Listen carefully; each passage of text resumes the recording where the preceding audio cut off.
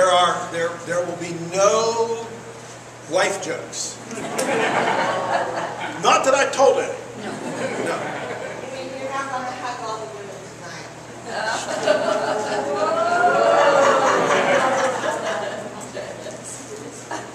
Years ago, I was teaching, and I was much younger. Of course, my wife is much younger. And somebody said, well, what's your wife like? And I said, you ever seen a 235-pound fullback? And they said, yeah. And I said, well, take off the helmet, that's my wife. Okay. Well, she knows this. So we went into a shoe store in Wellsburg, and as we were walking in, one of my students came up to her and said, you're the 235-pound fullback. And she said, oh, you have my husband for class. That's my wife, right there.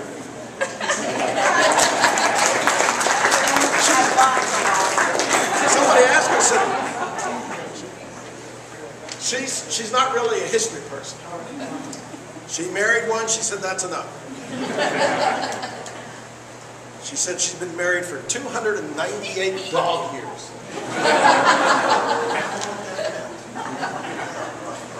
Tonight we're going to talk about front wheeling from the outpost to entrepot. That was the word for today, was entrepot. And some of us looked it up. Young man about a couple rows back. And the definition of entrepot, who's been telling the word? It's in its simplest, it's a warehouse. In the case that we're looking at it, it's a place where you have the distribution of goods. Okay? Now, 1782, Wheeling is an outpost, westernmost place in Virginia. 81 years later, Wheeling becomes the first capital of a new state, West Virginia. Now, something obviously happens in that 81-year period, and what that is, we're going to look at tonight. And we're going to start with a couple descriptions. What did Wheeling look like in 1782? Not that I was there to see it, but the Wheeling in 1882 would have been where 10th and 11th Streets are today. That's it. A couple houses, a fort, not much else. I will read you the description of Wheeling in 1800. The town, sometimes referred to as Zanesburg. I don't know, that sounds like a good trivia question. Was located in an area now bound by 8th Street in the north, 11th Street in the south, Market Street, and the Ohio River. Old Fort Henry still stood, but it was in decaying condition. Some of its wood was used for other kinds of construction, and that's not an uncommon thing. Even in Europe, a lot of the Roman ruins were torn down, and some of those were put into other kinds of buildings. They did the same thing in parts of Greece. Most of Wheeling was pasture land. Center Wheeling was an extensive orchard with clearings here and there for cornfields.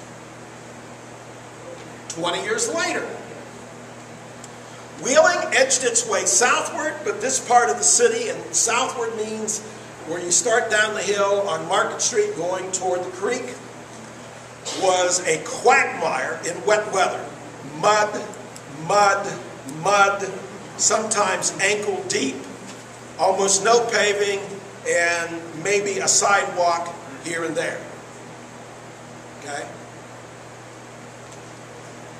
By 1836, Wheeling becomes incorporated. It becomes a very well-known town. Now, what happens Well, let me give you some statistics. In 1810, Wheeling's population was 914 in that census, which was an 83% increase over the census, the estimated census of 1800.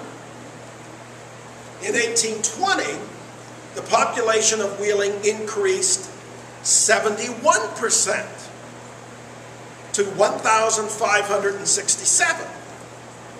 In 1830, the population of Wheeling in the 1820s increased 233%.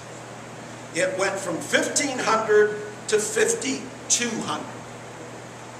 And in the next decade, the population increased another 68%. Now, to put that in perspective, the last time Wheeling had an increase in its population was 1930. Okay? Now, what causes that big increase? A couple other statistics before I know the excitement's building. You gotta, you know. In 1840, these are the largest cities in Virginia ranked: Richmond, Petersburg, Wheeling.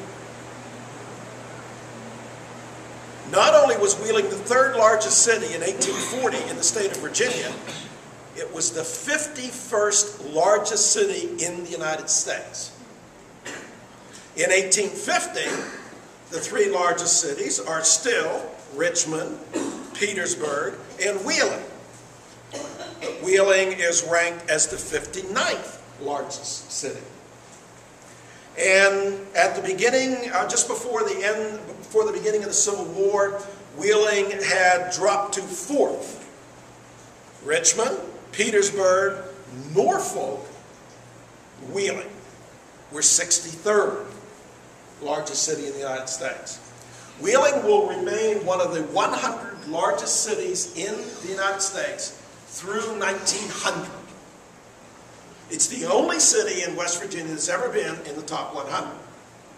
And there has never been another city since then. And there now are probably hundreds, probably thousands of cities larger than Wheeling.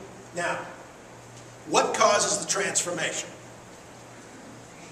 Transportation. And the important ones are these, if you're taking notes. Water transport, roads, bridges, and railroads.